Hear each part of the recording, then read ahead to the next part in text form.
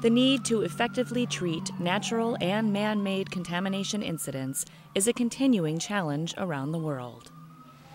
That challenge is being met at Los Angeles Air Force Base by an ongoing training program that deals with the need to decontaminate those exposed to toxic substances. Los Angeles Air Force Base is training for not only a mass casualty, but a contaminated mass casualty incident. The course involves a setup day to make sure the equipment is all in operational condition. We inventory everything, make sure it's all here. We set up a classroom, and then we bring in the students for 2 full days of training. The first day of training is primarily in the classroom. The second day is learning to set up the tents, water heater, and other equipment used to quickly decontaminate patients. Upon completion of the course, the students will meet the qualifications to train others.